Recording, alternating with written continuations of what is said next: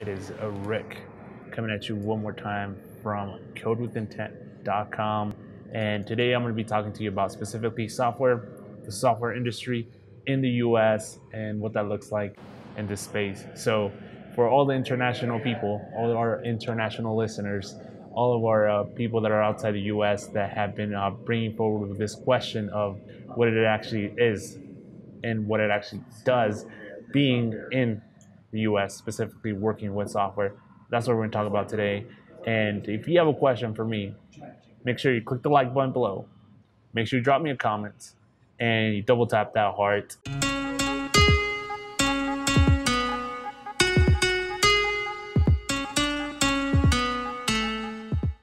First of all, if you want to go ahead and work in the US, if you're outside of the US and you want to go get some sort of work permit or some sort of work visa to be quote unquote sponsored into coming into the US and working here, there is definitely companies out there that are willing to do that. But from my personal experience, I've only met one developer that has been able to do that successfully. And he was able to do it because he had an advanced degree and he had multiple awards that he won in his country, which was Russia. The company that actually sponsored him to go over and work with them was specifically called Facebook.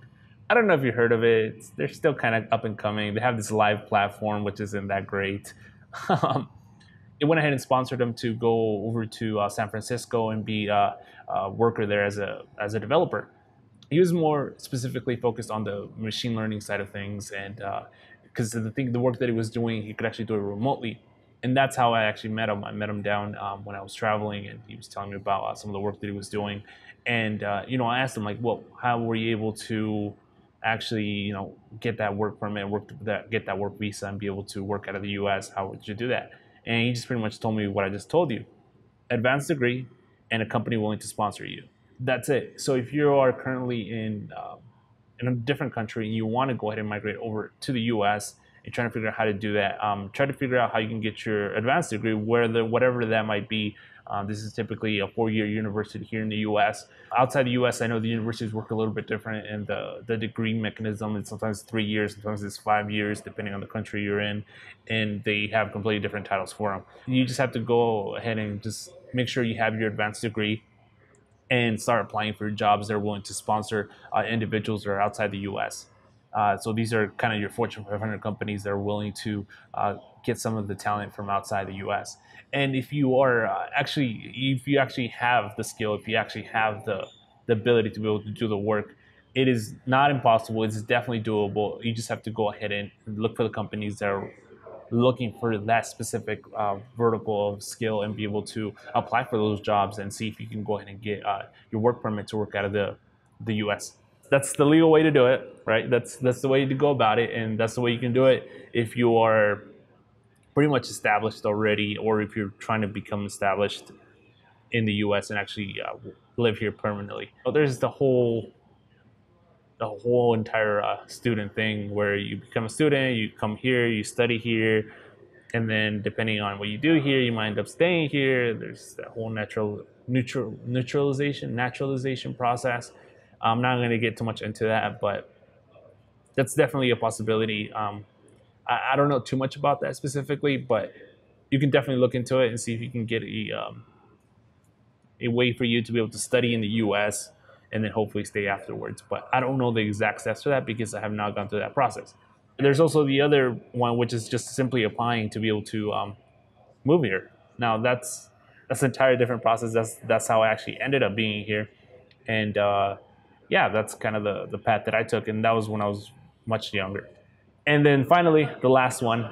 I have to bring this up because there's a lot of stuff going on right now, specifically in the news, and a lot of the things that are happening in the whole illegal immigration discussion and the whole DACA thing that's happening, and Dreamers and all of that fun stuff. So if you decide to come to the country illegally, which I do not, I'm not going to encourage that in any way, but if you do decide to do that, it's not a good thing. There's, specifically, living here in Utah and looking at some of the immigration policies and actually having family members that are legal here in the States. It is definitely a disability to be able to live a normal life. Like you constantly live in fear, you constantly live in in despair. It's a struggle getting a job, the whole entire thing. Now, if you're brought here and you're a kid, so from 1 to 18 in that age range, and you were brought here illegally, and most of your life you lived here, and then at one point you just decided to apply for a driver's license, or go ahead and sign up for college, and you find out that you've been here illegally, which sucks. And this is the dreamers, right? DACA, supporting DACA, entire thing that's happening now, and that is a horrible thing, because at this point you're the only thing you know is the U.S. And when that kind of disappears, it's like, well, where do I go? Where do I belong? And my heart goes out to anybody that's currently in that space. If you're outside the U.S. and you're trying to come here, make sure you do it legally. Make sure that you file the right paperwork. Make sure that you apply for the right companies. Make sure that you do the work that you can in your country, and make the switch whenever you're ready to come over here. Once you're actually here working, and what do you expect? I'm not going to get too much into that, like the actual companies and the actual work. I have entire videos where I go ahead and discuss like the work environments, the people you end up working with, what kind of office you have, all of that stuff. If you want to know more specifically on how that's actually going to be, head over to learnmean.com. That's learnmean.com, and I have a 5-part video series where I talk about should you work for a startup, should you work for a large organization, should you work for a game development shop, what type of work should you do? Like this specifically goes ahead and talks about that. And then I also go ahead and talk about the compensation. So how much is your salary going to be? Are you going to be working for sweat equity? Are you going to be getting your free lunch? Are you going to be getting your clothes like washed for you? Are you going to be having all these different things like professional development? Go ahead and talk specifically about those things. So if you want to know the exact specific things about working in the U.S. and the exact benefits that you'll get as far as wages and benefits, insurance, all that fun stuff, head over there. I go ahead and talk about that extensively.